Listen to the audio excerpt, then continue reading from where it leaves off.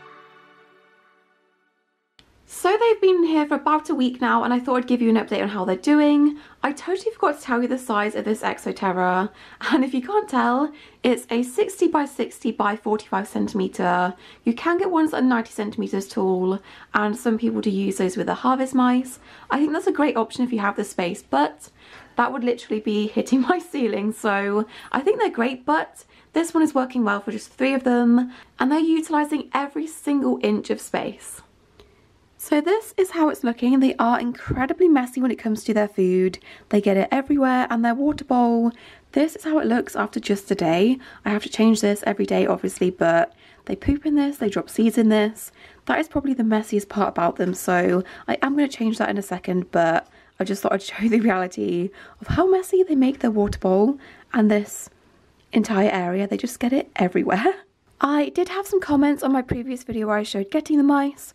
People were concerned this bowl was too deep and they would drown in this much water, and I did try them with a much more shallow bowl, but because it is quite warm in here, that was evaporating so quick, and I didn't want to risk them not having water. So this one has been fine so far, and they are fairly intelligent, and I do reckon if they did go in this, I don't fill it all the way up, they probably wouldn't drown. So that has been fine so far, and I've also got them a tiny water bottle, which I'm going to attach here at some point, just waiting for more industrial Velcro to arrive, because I've got this side, the soft side, but nothing to actually stick it on with. So when that arrives, that will probably go somewhere there.